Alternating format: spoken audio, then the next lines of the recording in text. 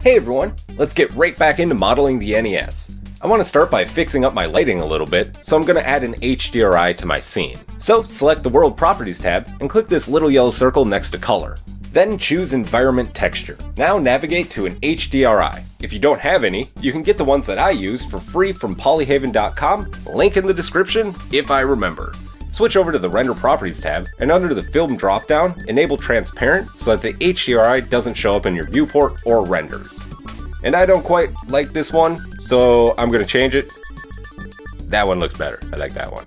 So now is a good time to start adding some basic materials. In the Material Properties tab, click the base color of this default material and drop the value a bit so it's slightly darker gray. Add another Material tab here, choose the original material again, and duplicate it here. Lower the value even more. Add another material slot, choose one of the other materials, duplicate it again, and drop the value until it's completely black. Maybe back it off a little bit. Plastic isn't like Vanta black, so just kind of black. Select this bottom object, and click this drop down, and change the active material to the second material. Select this object, change the active material to the third material, and this looks pretty good. Select and tab into this object. I'm going to start splitting off some of these faces. Splitting disconnects the face from the surrounding geometry so the modifiers will apply to all the edges and give it some extra detail. So select this face and hit Y to split it off. Do the same here. These faces are still a part of the same object, but the faces are separate so they become solidified objects with a bevel, which gives the overall look some depth. I'm going to add a few more edge loops and kind of eyeball them in based on pictures of the NES I'm looking at.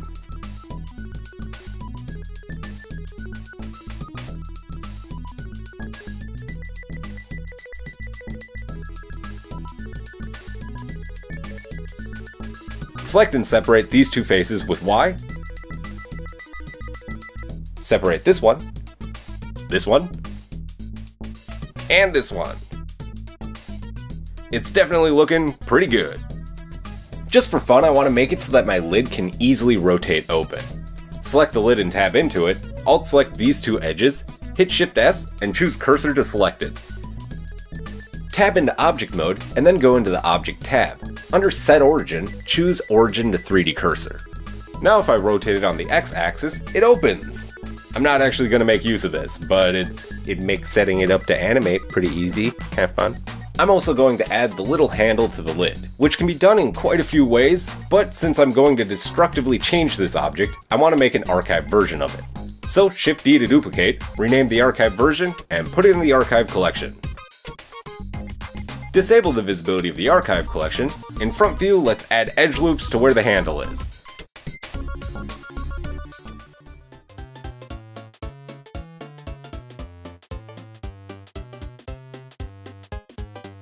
I don't think I need this edge loop, so alt-select it, hit X and choose Dissolve Edges. I could actually move through and dissolve a lot of unneeded edges if I wanted to, but I'm not gonna. Apply this Solidify modifier and delete this Bevel modifier. Select the face and extrude it out with E.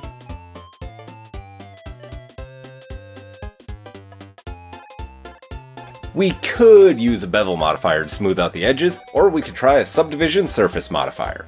A subdivision surface modifier smooths out all of the faces and edges of your object, so more edge loops are required to get the shape that we want. Essentially, every edge needs another edge loop. Turn up the viewport display level to 2. So now obviously this edge is way too rounded. To sharpen it back up a bit, let's add edge loops on each side of this edge.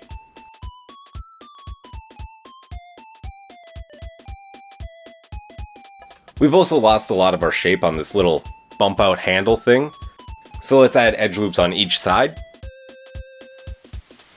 and on the insides. And now this shape isn't quite right either.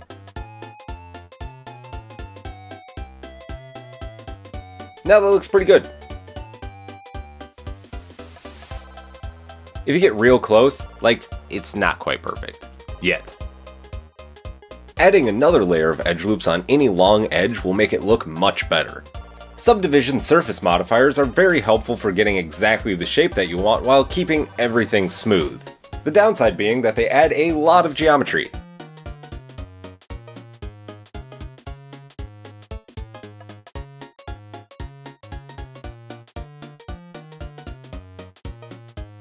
If I turn on wireframe in the object properties and disable optimal display, you can see exactly how much geometry we're adding. It's a ton. Most of it's unneeded to maintain the shape, but no need to fear, it's fixable with another modifier, the Decimate modifier. It sounds scary, but switch it to planar and you can actually see that's quite helpful. If you get any unwanted creases like this, drop the angle limit. And it's perfect! Feel free to adjust the edge loop locations and the modifier settings to get the exact shape that you want. Select this bottom part of the NES. This is the main piece that has most of the small details. Currently it's hollow, which is probably how it would look if taken apart in real life, but since we're not going to be opening up our model, it might be more helpful if it were a solid object. So get rid of the solidify modifier and select all of the bottom faces. Probably turn off the reference since it's in the way.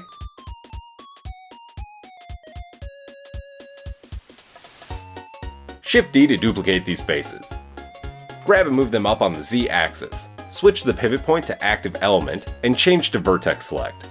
Shift select a vertex on this upper edge of the object. Now hit SZ0 to scale by 0 on the Z axis. Alt select and delete these two outer edges. Select all and merge by distance with M. Now fill in the faces.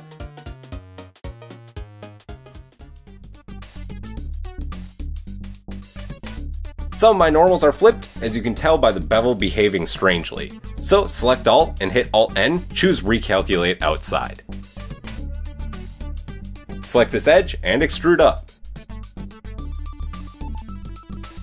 Shift select this vertex and scale by 0 on the Z axis, SZ0.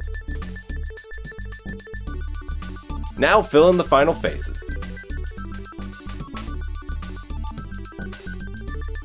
There we go! Now we can turn back on the rest of the NES objects. Don't forget to frequently save your porgics. So now let's add some of those details. There are a couple different methods that I use when adding simple details. Most of the time I end up just manually modeling things, but I also really like using Boolean modifiers. This indented area with the video and audio plugins is pretty simple, so I'm going to shape it manually, but in a little bit I'll show you how to use Boolean modifiers. So just start outlining the detail in edge loops. The reference I'm using makes this seem a little smaller than the other pictures that I've got, so I'm going to make mine a bit bigger. And we don't need this edge loop, so Alt select it and dissolve edges with X. Select and delete this face with X. Select these vertices, extrude out with E, and grab on the Z axis. Shift select this vertex and hit SZ0 to line it up. Make sure your pivot point is set to active element. Now fill in the faces. Now to avoid any potentially unwanted issues in the future, select all and recalculate normals outside. So that's one way to carve out additional shapes. Another way is the Boolean modifier. A Boolean modifier essentially uses another object to cut into or add to your current object. It's got a couple settings, and it makes much more sense once you're using it. So make sure you're selected on the bottom NES object and add a Boolean modifier. Then we need to create that object that will cut into our existing shape. In the 3D viewport, hit Shift A and add a cube. Name it Boolean or something to that effect. In edit mode, scale it down a bit, and move it back here somewhere. I've actually almost got the exact right size already. Just scale and slide around on the axes individually until you get it looking how you want. Select all with A and shade smooth. Now select the original object and use this eyedropper to select the new Boolean object. Switch from exact to fast. Select and hide the Boolean object and take a look at how you've done. And something's not right. It took me a second to realize what was up, but don't forget that modifier order matters. So currently we're beveling our object and then cutting a cube out of it. We want to cut before the bevel. And it's also a tad high, so I'm going to drop it a bit to kind of line it up with this one.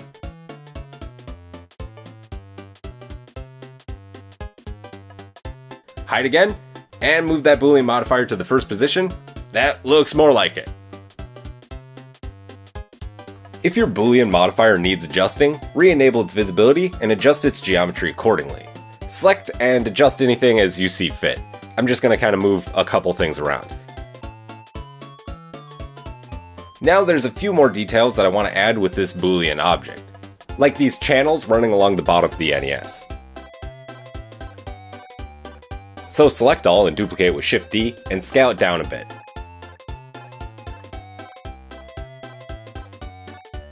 Now scale up on the X-axis. Switch the pivot point back to median point for now, and position this new shape under the NES.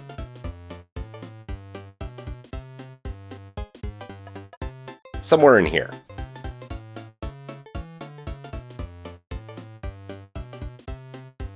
Feel free to kind of toggle the Boolean object's visibility off and on to see how it looks. Add edge loops in here. Select this face and extrude it back. Generally, you won't really see beneath a prop like this, so it's probably safe to skip this, but if you want, you can add the square cutout of the middle where the expansion port was. There are a bunch of vents or something along the bottom, so let's add some of those. Mark the middle of these faces with an edge loop, then hit Ctrl-Shift-R to offset the selected edge with 2 more edge loops. We no longer need the middle loop, so Alt-select it and dissolve edges with X. Add edge loops again, but this time scroll the mouse wheel until you're making 6 cuts. Add a vertical edge loop here. And now face select all of these faces and delete them with X. Essentially do the same thing over here and add these openings in. 8 vertical edge loops will give you the right amount of openings. Select and delete the faces. If you want to adjust sizing, Alt-select the edge loops and the openings. Grab and scale on the Y-axis to adjust size and positioning. Also delete these faces on the other side. It's kinda hard to tell from the reference images I'm looking at, but I think these edges look sharp, so I'm gonna leave them like this. Feel free to fill in faces, or bevel the edges, or do whatever you want to any of these edges. We've made a ton of edge loops for these openings, which we really don't need. In situations like these, you can choose to select and dissolve edge loops with X. And then triangulate your faces by selecting pairs of vertices and hitting J. I'm going to create a couple poles here, which is a single vertex with a lot of vertices connected to them. Which if you use wisely, you can create high poly looking models with minimal geometry. Make sure not to simplify your geometry like this too early on because it can make adjusting and adding edge loops a big pain. Big pain. And now I'm going to do the same with the rest of these edge loops. You also don't have to worry about triangulating or minimizing geometry by hand if you don't want to. You can just use a Decimate modifier followed by a Triangulate modifier to do the exact same thing. Thank you for watching. I hope you enjoyed. Please leave us a like or subscribe. Join us next time when we finish up the NES. If you want to check out the model, it's up on our Patreon. Thank you again. Stay safe. I love you all. Goodbye.